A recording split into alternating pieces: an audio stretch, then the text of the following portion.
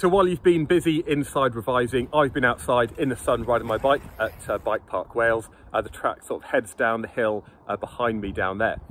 Now, a lot of you had a shocker with A-level physics paper 1, especially those of you doing AQA. Now, there's no point dwelling on the past. Yes, there were some difficult questions, and actually the style of the paper seemed very different to many of the past papers. However, what I found from being a teacher is that often in a series of exam papers from any exam board, one of them might seem quite easy, one of them might seem quite difficult.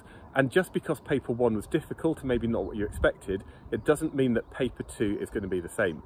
Now at this point, there's pretty much nothing else you can do. You have spent a lot of time revising many topics. You've covered all the past papers that you possibly can, and there's not much else you can really do to prepare, apart from going into the exam with a good attitude, knowing that just because paper 1 was difficult, it doesn't mean that paper 2 is going to be equally hard.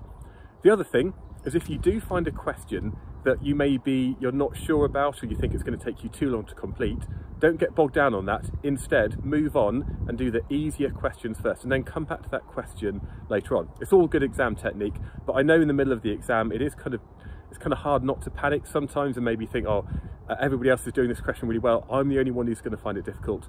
Just be, I suppose, confident that you do know the physics.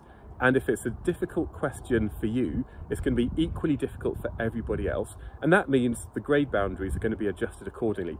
If it's a really difficult paper, if there's lots of tricky questions there, there are going to be low grade boundaries to get the top grades awarded. So yeah, basically I hope that everything goes really well with physics paper 2. Of course, I've got extra resources that you can use over A-level physics online. But until then, you know what you're doing. Good luck in the next few days.